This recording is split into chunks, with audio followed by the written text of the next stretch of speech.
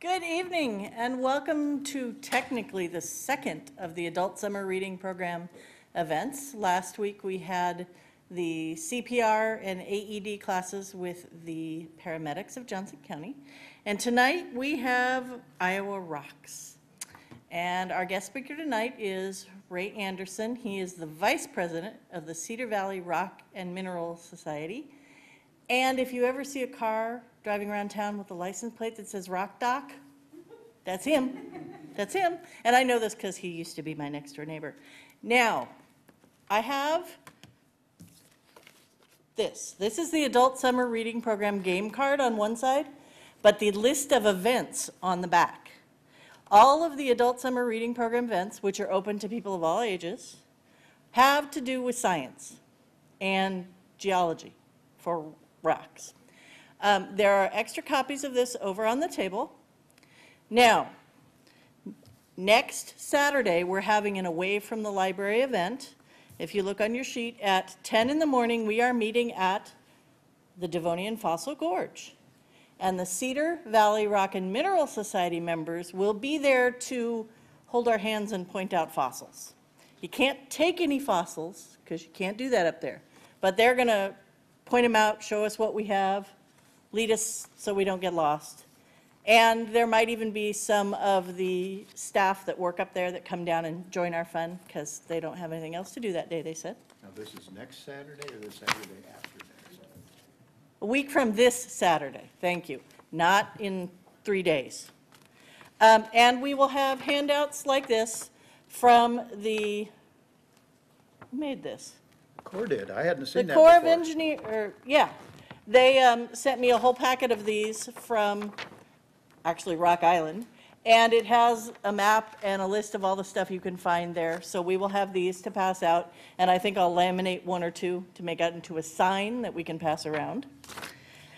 Now, tonight, I didn't expect so many little people in the room. So we're going to do a giveaway, and we're going to do one per family that has little kids in the room tonight. So I need these two families to write down their names on here. And what I got is this really cool fold-out guide to the rocks and minerals of Iowa. The Burr Oak Land Trust put this together, and it's really cool. And we got ours free from the, oh, sorry, microphone. I forgot, Bond. Thank you. I'm not used to being the speaker. I'm the introduction person. So we are going to give away these to the kids so they can learn to identify the rocks and fossils and things. And if I don't already have your name written down on a piece of paper, find me at the end of the program and we'll write it down. But since she was the first one in the room tonight and the most excited, you get that. You're welcome. All right, so on with the show. Ray Anderson, take it away. Well, thank you all for coming, and I'm going to talk a little bit today about collecting rocks in Johnson County, Iowa. Now, that's kind of tough to do. As you know, there's not a lot of places you can collect rocks in Johnson County, but I'll try to see what I can do. First of all, I'll start with a little background. This is a little Geology 101. We live right here in the crust, and the crust is made up of 8 major crustal elements: oxygen, silicon, aluminum, and a few other things there. So most everything in the crust is made up of those. Now those things combine to form what we call minerals. Minerals are specific combinations of these elements, and I don't know, there's something around 3,800 minerals, so I haven't a collection of all of them. I have a lot of rocks, but not quite that many. And these minerals combine to form what we call rocks. So rocks are combinations of minerals. And there's zillions of types of rocks, but there's 3 major classes of rocks: igneous, sedimentary, and metamorphic.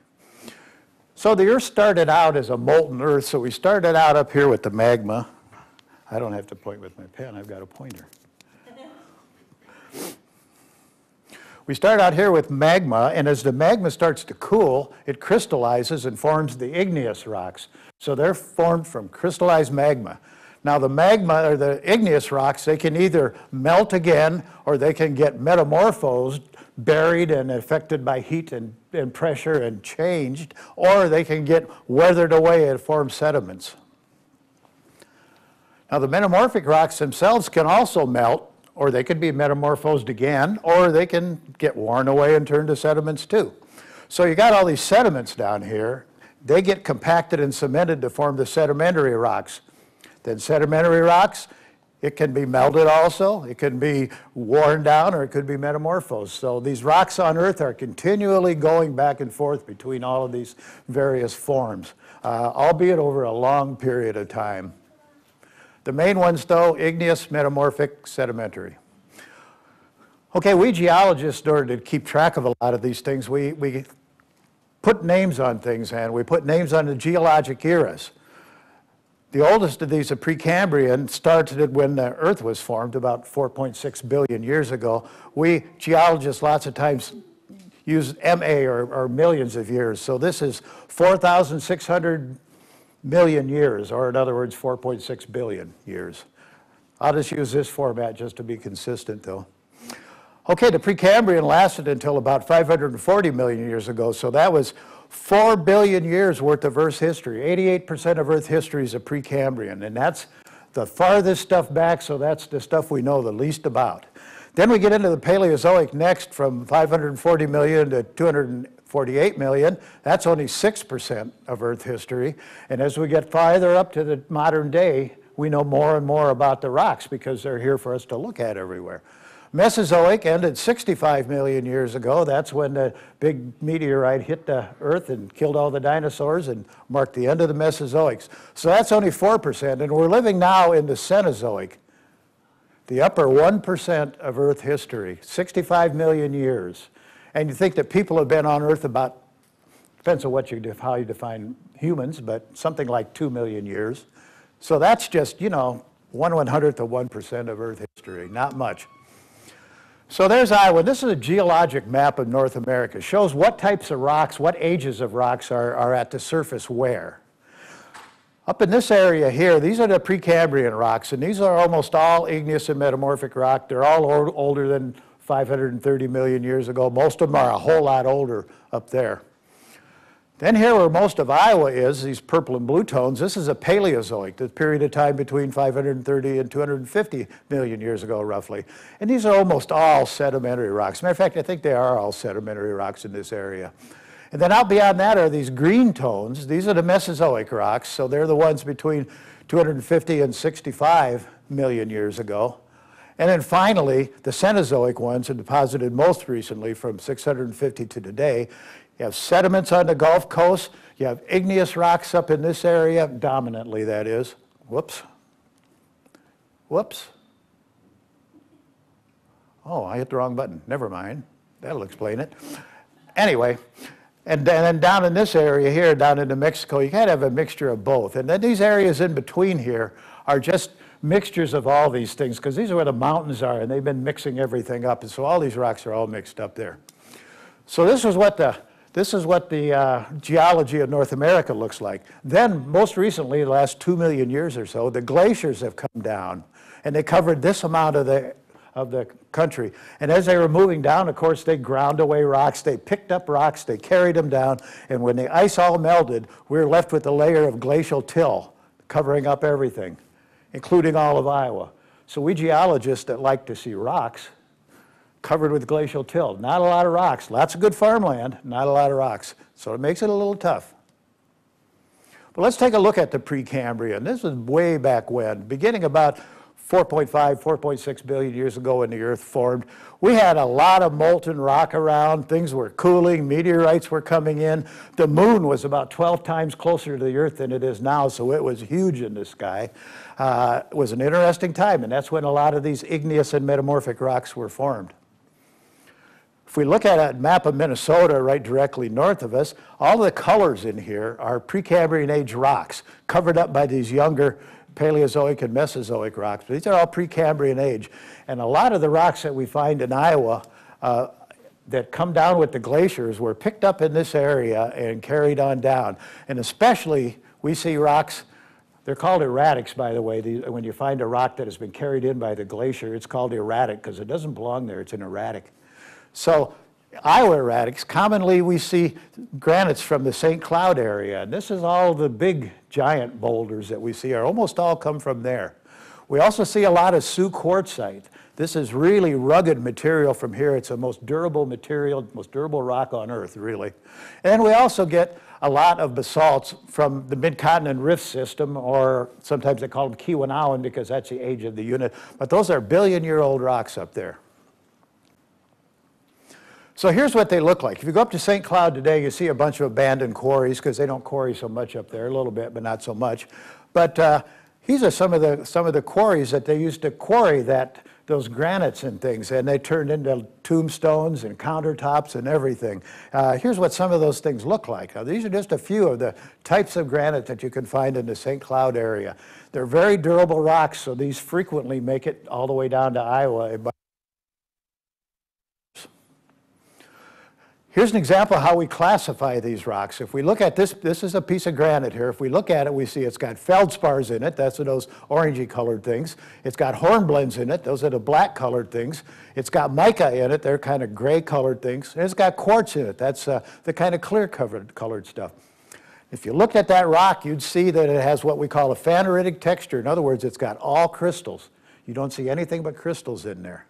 So we go to our handy dandy rock chart, and we see coarse-grained rocks, and we see it's got quartz, and it's got feldspar, and it's got micas, so it must be a granite. So that makes that a granite. So there's a classification system like that for all these rocks, and I'm not going to give you a quiz or anything, but if you want to find out what a rock is, you can probably figure it out yourself. The Sioux quartzite is just an incredible rock unit. It was deposited about 1.6 billion years ago. A big sand beach that ran all the way from Canada to Arizona. And then these things were cemented together to form this mineral called quartzite.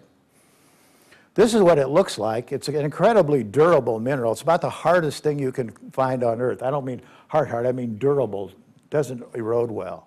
And this is why. If you look at how this quartzite is made, we have round grains of quartz, or roundish grains of quartz.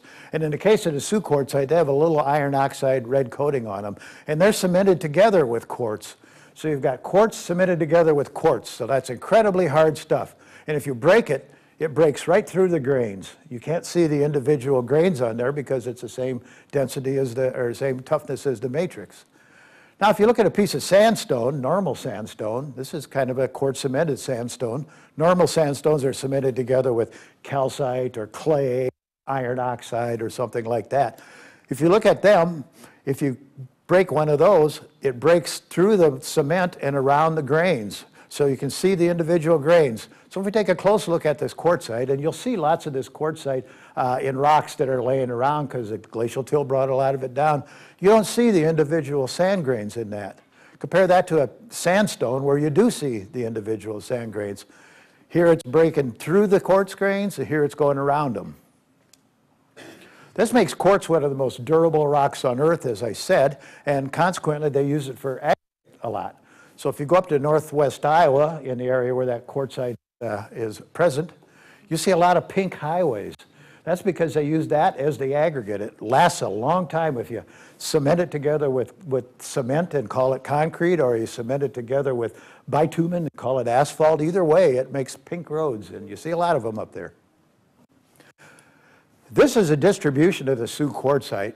Everywhere you see this pinkish color, that's where the quartzite can be found.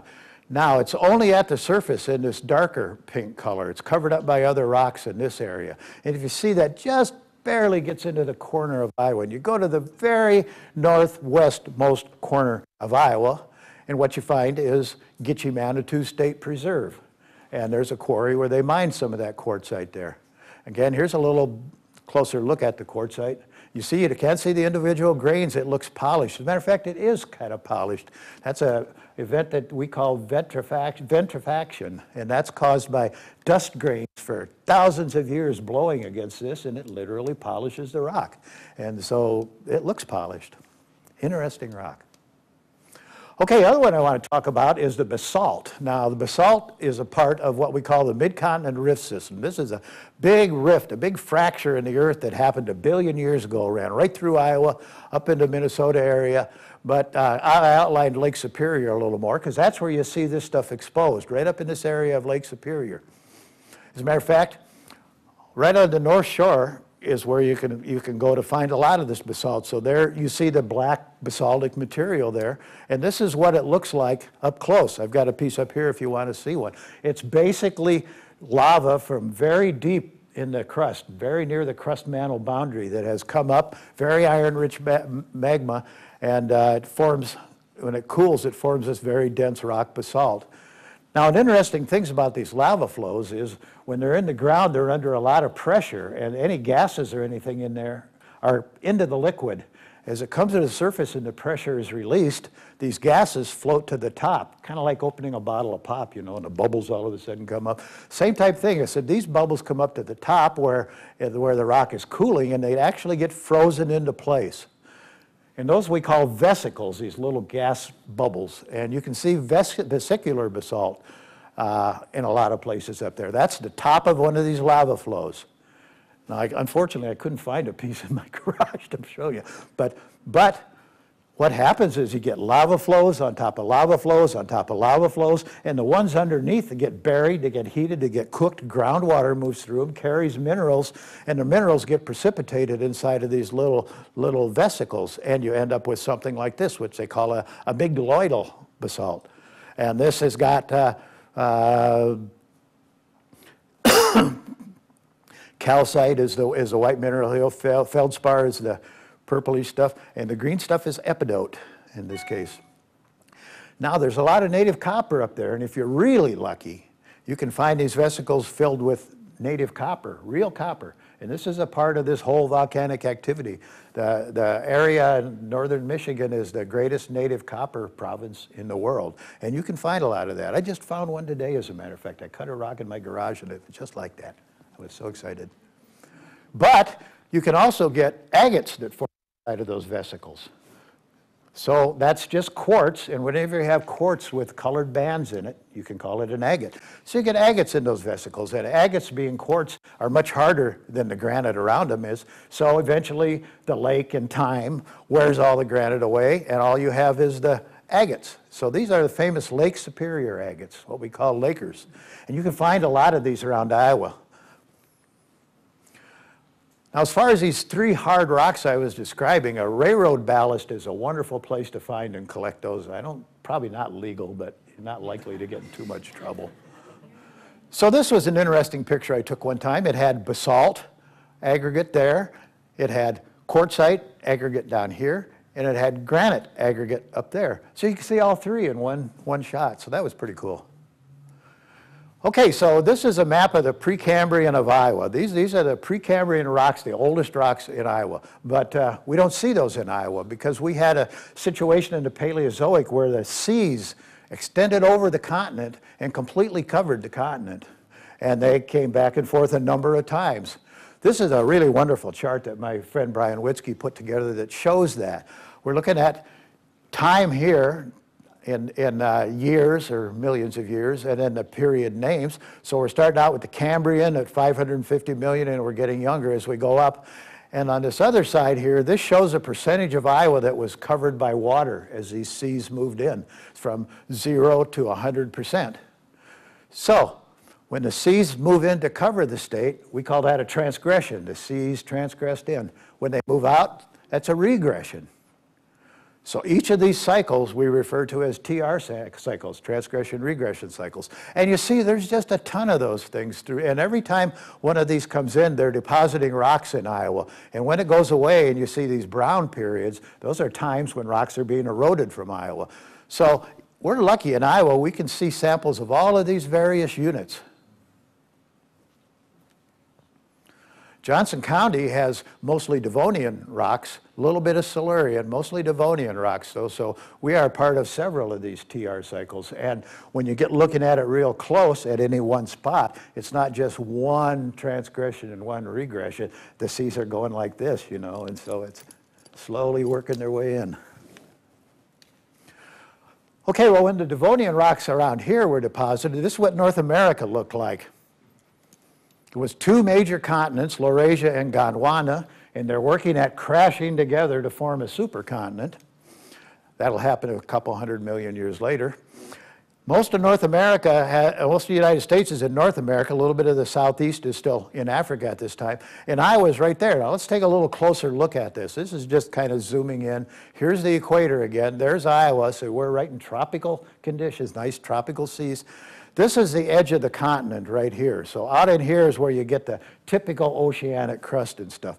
But here where Iowa is, this is just water coming up over the continent. So we have nice shallow seas.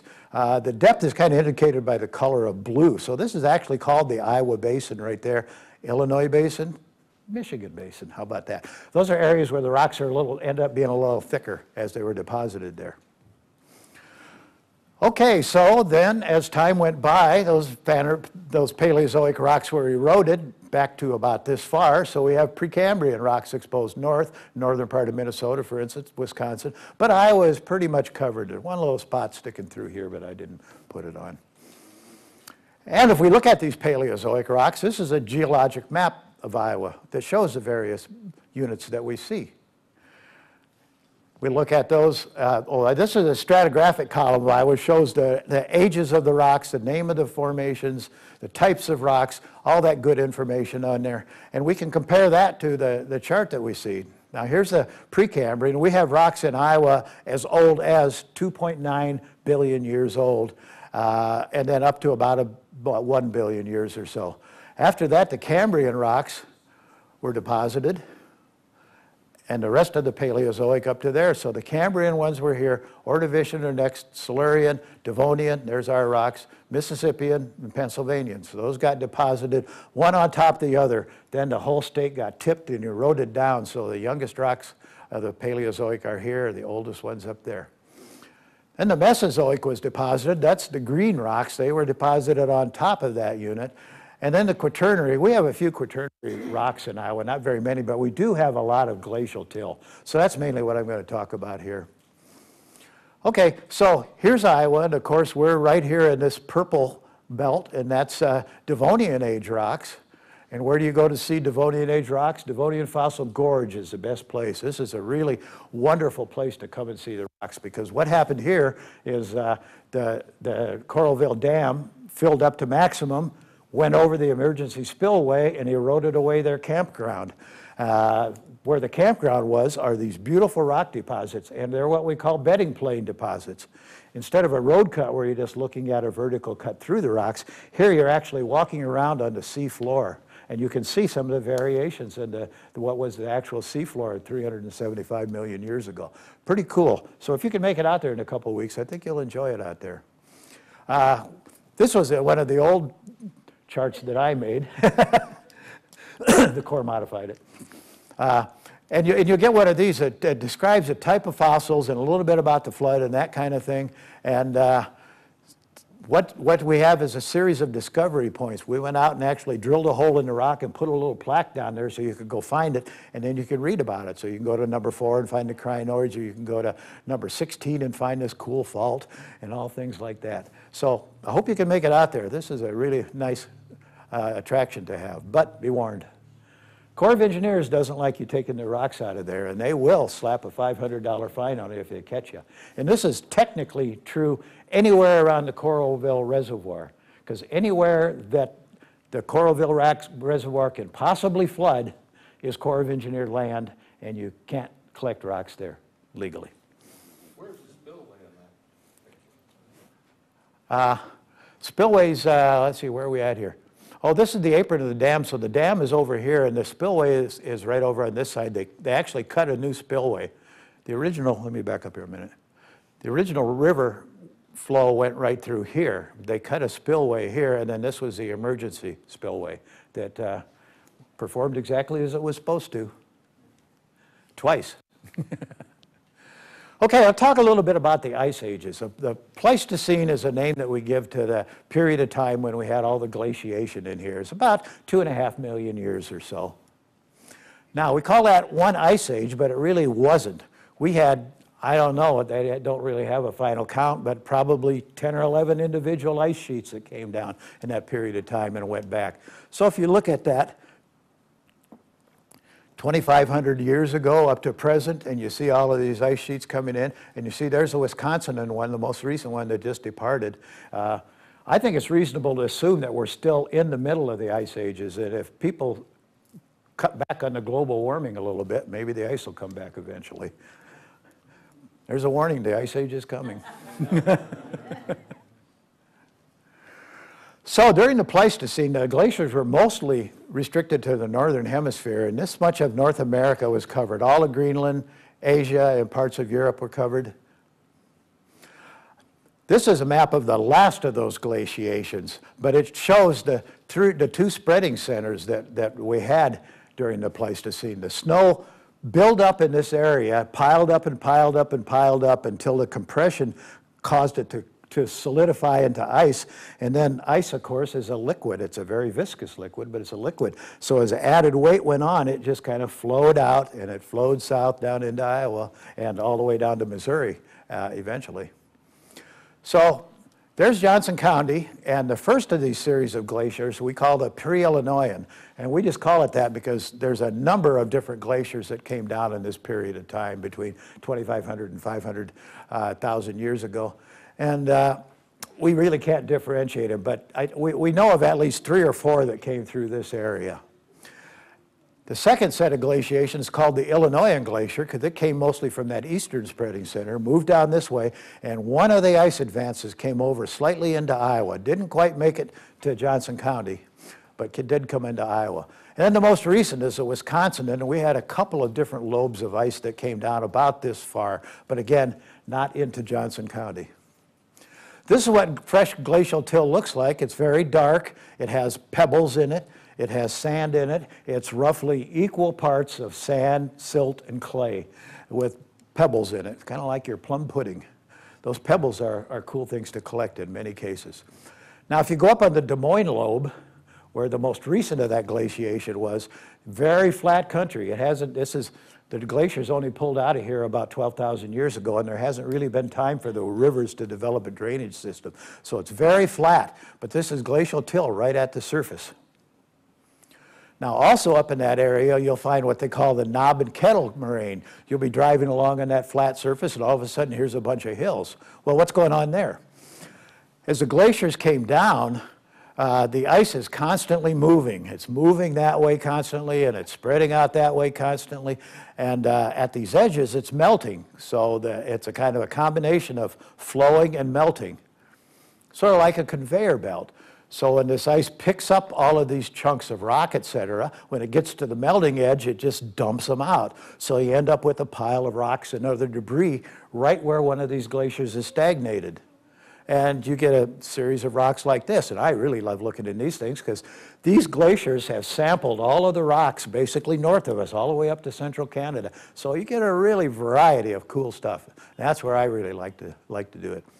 Now, this is a glacier map of Iowa, and you can see that Johnson County there. We're mostly in an area that's called the Southern Drift Plain. It has only been glaciated by those pre-Illinoian glaciers, you know. And every time a glacier comes down, it carries a bunch of ground up rock with it, you know, rock flour. And every spring and summer, those glaciers melt and they flood, the rivers flood, and they spread this silt out over the floodplain. And then in the fall, the rivers go down and the winds blow that silt up into the uplands. And that's what we call loess, wind-blown silt. And that covers all this area down here. So you see mostly areas of rolling hills and stuff around in there. Here's the northeast Iowa area. This is what's called the driftless area. That technically means that there was no glacial drift in it. That, in fact, had 2 glaciers going through that area, but the Mississippi River being so close and stuff, all of that stuff got eroded off. So there's lots of bedrock, lots of these Paleozoic rocks exposed up in that area. This is a Des Moines lobe, the most recently glaciated area. Showed you that picture, lots of flat land, but also you get a lot of these moraines, these little features that have the sand and gravel in them.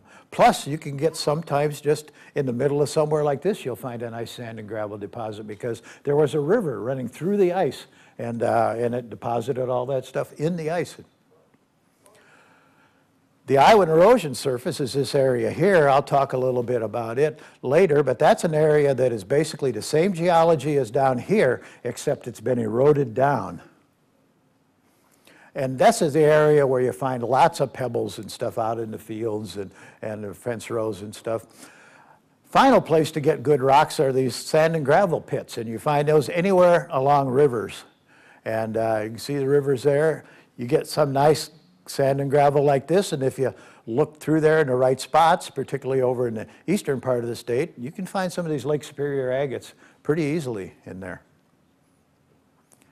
So back to Johnson County, we see we get a little bit of this Iowa erosion surface that comes into Iowa, in Johnson County at the very north side. This is a more detailed geologic map, but the erosion surface are still these brown things here. This lobe here is called the North Liberty lobe because the town of North Liberty sits, whoops, I'm not going to talk about that yet. Talk about where the rocks are exposed. There's a Devonian fossil gorge right there, and then you get lots of nice rock exposures all around the reservoir, all the way from here up to there where a big bedrock channel comes through and cut all the rock out. Now, quarries are the best place to find these rocks and to see these rocks, but you know, quarries don't normally let you in. There's a way around that, though. Join the rock club. The Cedar Valley Rock and Mineral Society up in Cedar Rapids that I'm a member of is the biggest one in the state and probably is the most active. And we're actually going to host the National Society of Rock and Mineral Societies show next year, national show. Anyway, if you join one of these clubs, like this one, you can get permission to come in with the club, and we go into those quarries. I think they go in probably at least a half a dozen times a year in the summertime, you know, when the weather's reasonable. And if you go in there, you can find all kinds of neat fossils. There's a trilobite that was found in one of these, fish tooth. There's brachiopods. These are like little clamshells from back in the day. And you might even find corals. You can find a lot of interesting minerals.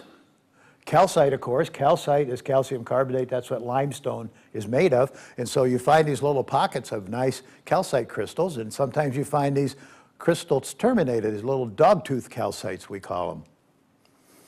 Pyrite is iron oxide, or iron sulfide, I mean, and you find a lot of pyrite in the quarry. And if you're lucky, you might even find some fluorite, which is a fluorine carbonate. And if you're real lucky, you can find some millerite, which is a really strange nickel mineral, and I don't know what the heck it's doing in the rocks around here, but these quarries are famous for having millerite. Now there's also just a lot of interesting rock types to see there. We've got breccias, broken up rocks. You see chunks of broken up angular rock re-cemented together. We have this nice lithographic limestone. Now, lithographic limestone was originally mud, lime mud that was turned to rock, so it's real smooth. It's so smooth in the old days they used to polish that and etch it and use it as a printing stone. They would print papers and stuff on it. And then you can also find lots of fossils, and I got one up here too that you can see that's very similar to that one there. Also, you can find some glacial rocks in those quarries, because they always have glacial till on top they have to strip off, and sometimes you find something like this. These are glacial striae. They're scratches in the rock that were put there when the rock was frozen into the ice and it was dragged across the bedrock and it actually scratched it. Those are actually fairly common to find. Wouldn't think so, would you? Okay, here I'm going to talk about the Iowa erosion surface. It comes down here. You can see it there. This is North Liberty lobe. And this was taken from a hill right up above North Liberty, looking across it. You can see the other side of the lobe on the horizon there, and this big flat area is the Iowa erosion surface. Linn County, it's almost all that way. Now here's how that formed. This started out just like that southern Iowa drift plain. Big, thick layer of loess over paleosols, old soils, and oxidized till, and then unoxidized till.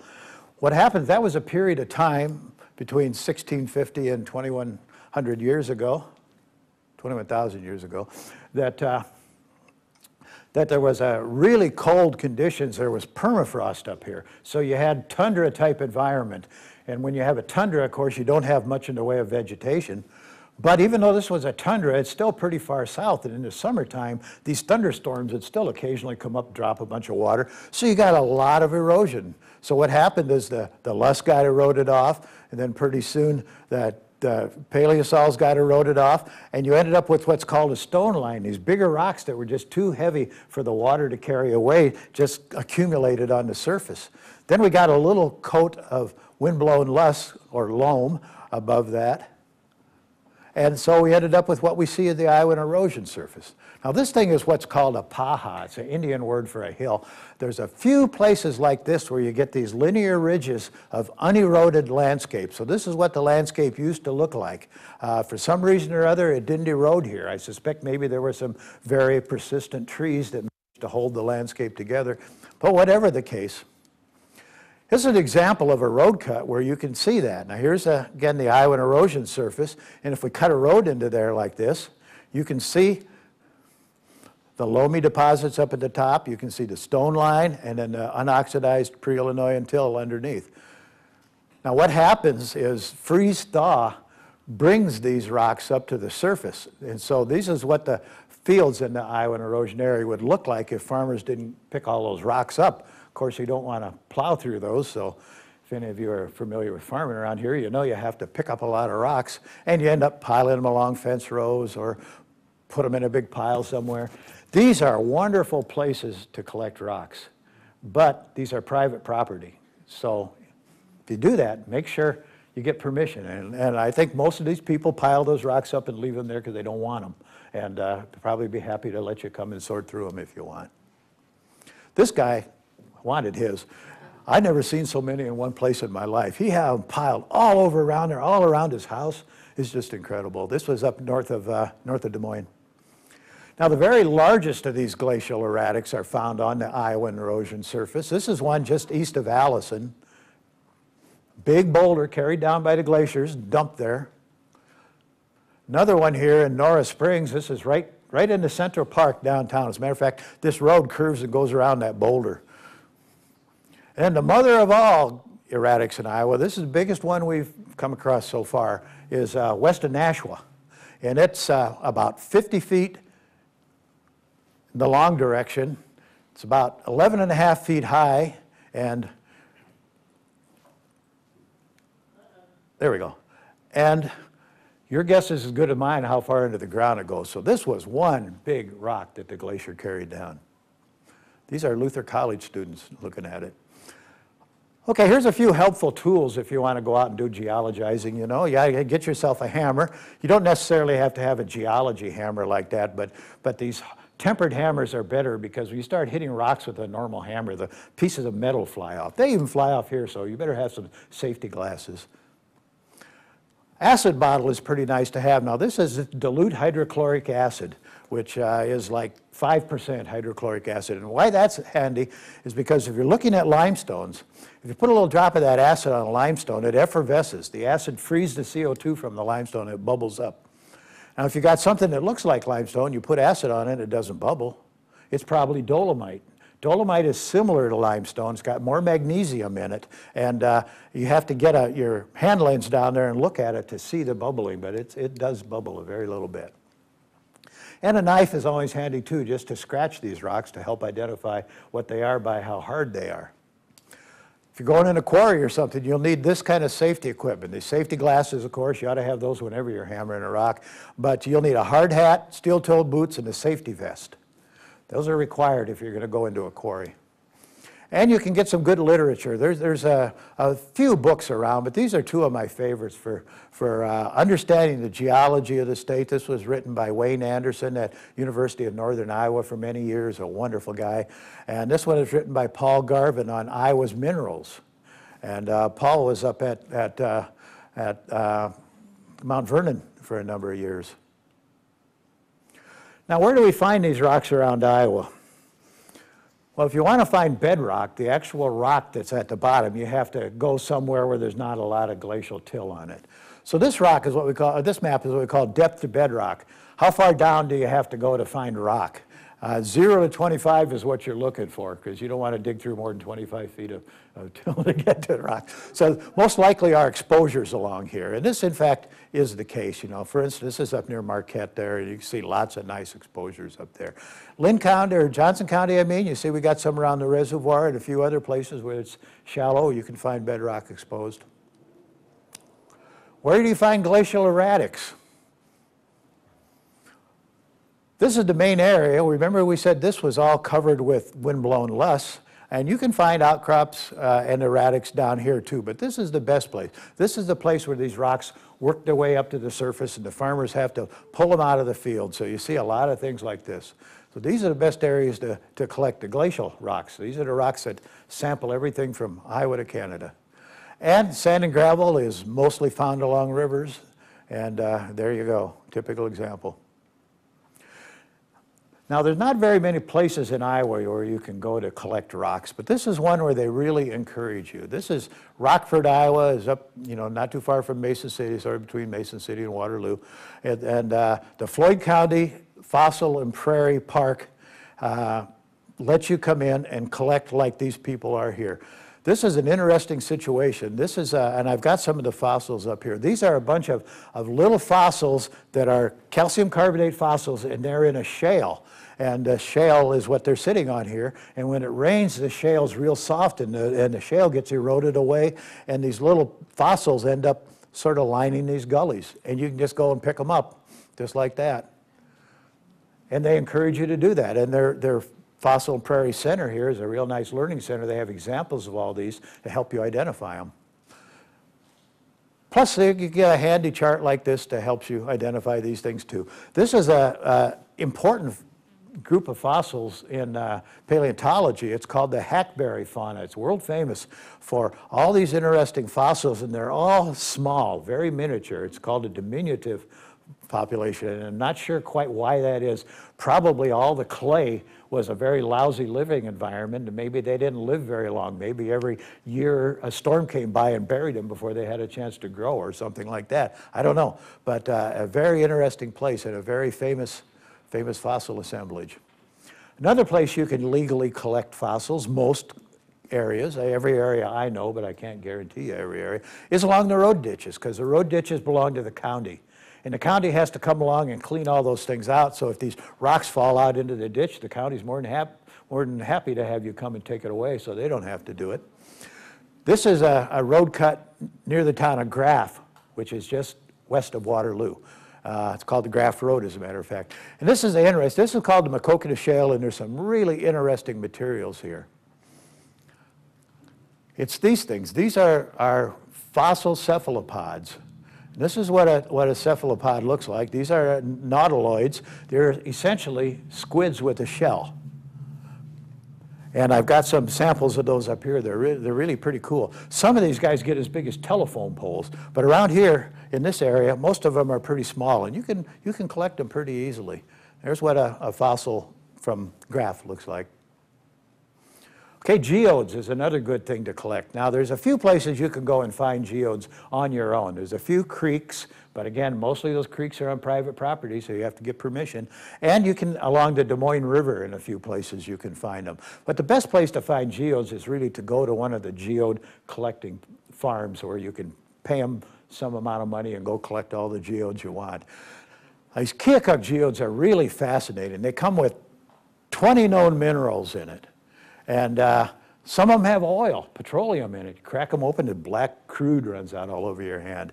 And then there's some other minerals that have been reported, but they haven't really been published. So these make for some really spectacular geodes. And I could sit here for 5 minutes and show you pictures of geodes, and it's just beautiful.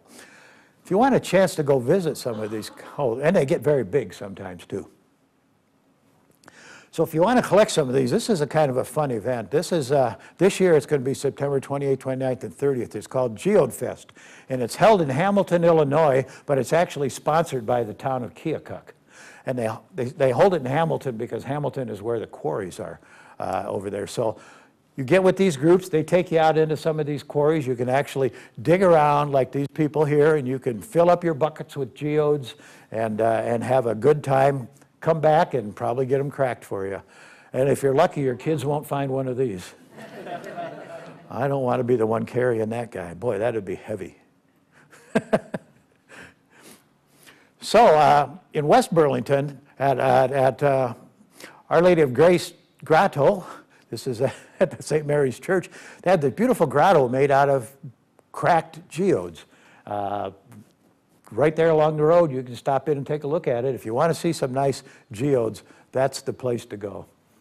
Well, we're talking about grottos, of course. I don't know if any of you are familiar with the Grotto of the Redemption in West Bend, Iowa here. But this is, as a geologist, I can tell you this is one of the coolest places, because this Catholic priest here went around and collected rocks from all over the country and built this beautiful grotto out of all of these wonderful rocks. There's things like fluorite and beautiful quartz crystals and all kinds of weird, and all of these are built out of rock, and it's really worth going to see. You can't collect there, of course, but really worth going to see that. If you want to go out of state, you could go somewhere like down to Arkansas here and collect quartz crystals that look just like this. Pretty easy to do. But you got to kind of be careful or you end up like me. This is my rock garden. This is a part of my rock garden. And this is my garage, a part of my garage. So you can get overwhelmed by these things, but I still think it's a wonderful hobby. I was going to tell you one more thing before you get away here. Our club, the Cedar Valley Rock and Mineral Society, has been promoting, starting last year, and we're going to push hard again this year, promoting the crinoid as Iowa state fossil. Iowa is one of only 10 states that doesn't have a state fossil. And crinoid would be a wonderful item. What a crinoid is, it's an echinoderm, and they come in two forms. Sea lilies, which look a lot like flowers, but they're actually living animals, and feather stars, which again, look like flowers until you see them swimming along through the ocean. They're relatives of starfish, sea urchins, brittle stars, cucumbers. Those are all echinoderms. This is a poster I put together for our last Rock and Mineral show. Just to show you what Iowa has in the way of crinoids, all of these spots on the map here are where crinoids were collected that are in the University of Iowa Museum. Those are museum quality crinoids collected all over those places.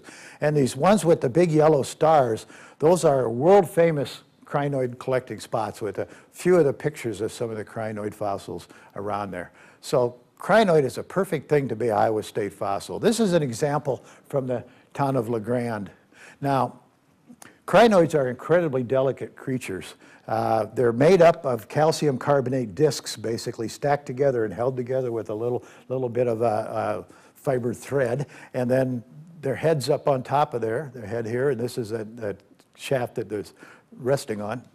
When those guys die, in about a day, they totally disarticulate into a lot of pieces, and that's what you find most of the time. Lots and lots of crinoids around Iowa, mostly just little pieces, but some places like this, they're preserved in exquisite detail. Now these things to be buried, get back there. To get preserved like this had to be buried catastrophically. Probably a giant hurricane or something came by and brought a bunch of mud over and buried them alive, because that's the only way you'd get this. And these are just incredible.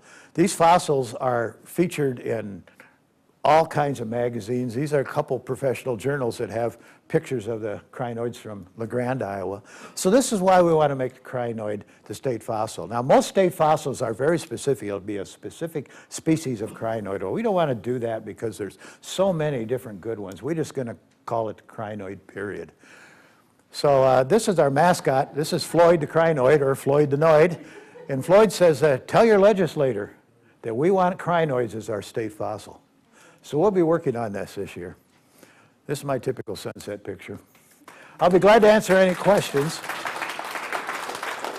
And I brought along a big collection of miscellaneous rocks up here, including some of the ones I talked about. If you want to see them, feel free to come up and take a look. Anybody have any questions? One of the things we have to do is ask our questions into the microphone so the people watching at home can hear your question as well as his answer, because otherwise they just hear the answer and they get confused.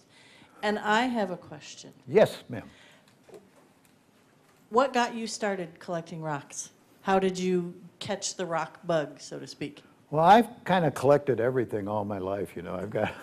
I got a lot of collections of things. And so when I was a kid, I was collecting rocks, but I wasn't particularly interested. I went to the University of Iowa to pursue a degree in mechanical engineering.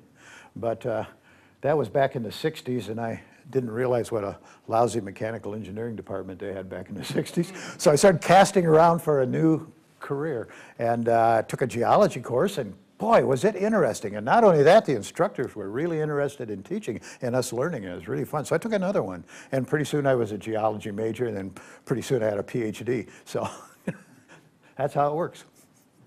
Anybody have any questions? Anybody have any questions? Doesn't anybody want to be on TV? Yeah. Well, now, I'm going to remind you all to go upstairs after you've looked at all of I'm these. sorry, we have a question back We here. have a question. She has her own rocks. All right. How old do you have to be to join the rock club? You can join it at any age. Although you probably ought to bring an adult along with you, so you have to drag your mom with you, I think. I know my other question. Every year you have, is it every year you have the Rock and Mineral Show? That's right. We have the biggest rock and mineral show in the Midwest, really. And it's in what month usually? April. April? Yeah. Okay, and you can find it on the Cedar Valley Rock Cedar and Valley Rock Mineral and Mineral Society. webpage. Or if you just look for the Cedar Rapids Rock Show, their website comes up. And if it doesn't come in front of you some other way, we try to publicize it, and then we're failing. So we'll try to publicize it. But it's a really wonderful rock show. We have 30 dealers or so that are there with a wonderful variety of rocks.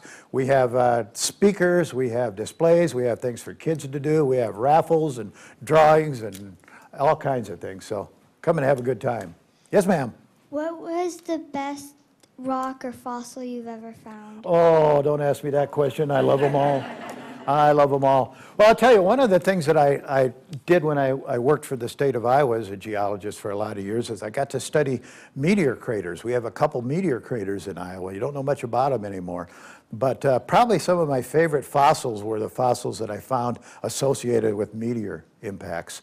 And those aren't really animal fossils. Those are fossils indicative of a meteor impact. You get things like shatter cones, the little pointed things and stuff. It's very cool. Now, if you guys haven't seen the display upstairs in the glass display case, take the stairs or the elevator up to the second floor, and it's right when you get out. And those are more, I don't want to call them fancier because these are pretty too, but they're lots of crystals and geodes and all sorts of stuff. And almost everything in that display case is raised. I snuck one of my rocks in. But they're all raised and they're beautiful. So you should go up and look at them. You have a question? It'll be up for the rest of the summer. Well, until the end of July. Is there obsidian upstairs? Is there a what? Obsidian? Yeah. So can we find that in Iowa? No. Okay. No, obsidian, you have to be near a volcano for obsidian. That's a very rapidly cooled lava. It cools so fast it doesn't have time to form any crystal, so it forms a glass, and that's what obsidian is. And it doesn't travel well in glaciers, so you don't find it in Iowa. But it was made in, Native Americans made it into tools, is that Yeah, right? yeah, because you can nap it just like you can agate or something like that, or chert. So it would be, if you traded it, you could get it Yeah. into Iowa? Yeah. So, okay. Yeah, it could come in that way, and I'm sure it has. Should have talked to our friends down at the The display archaeologists. upstairs is not limited to Iowa. It's No. limited to really cool rocks. That's what I asked him for, was really cool rocks for the display. And when you see the, I'm already forgetting, the amethyst, Amethyst. it's like half a piece of cantaloupe, and it's got all these really cool purple crystals sticking out of it. So if you haven't seen the display, you should go upstairs and check it out. That piece of amethyst is from Brazil. Did I say Well, that on it's it? still Probably. pretty. So like he said, feel free to come up and look at and touch his rocks and ask him questions. But I would like to thank you, Ray, for coming. And if you want to hear more about Ray, not this Saturday, next Saturday at the Devonian Fossil Gorge, he and the Cedar Valley Rock and Mineral Club will be there. And then you're doing the geode one too, right? Yeah, a lot of people will be here for the geode one. So we'll hope Ray will bring some geodes that we can actually bust open. And if any of you are interested in the Cedar Valley Rock and Mineral Society, you know, we welcome everybody. Our meetings are usually Tuesday evening in Cedar Rapids, third Tuesday of the month. The summertime, we don't have formal meetings, we have picnics. So we have 3 picnics, June, July, and August. And you can get on our website and see where they'll be. You're welcome to come. And we do something at each of these. This first one, we're going to cut and polish some stones. Second one, we're going to crack geodes. And the third one, we're going to play bingo. Well, thank you so much, Ray. This was Thank you, Beth. awesome.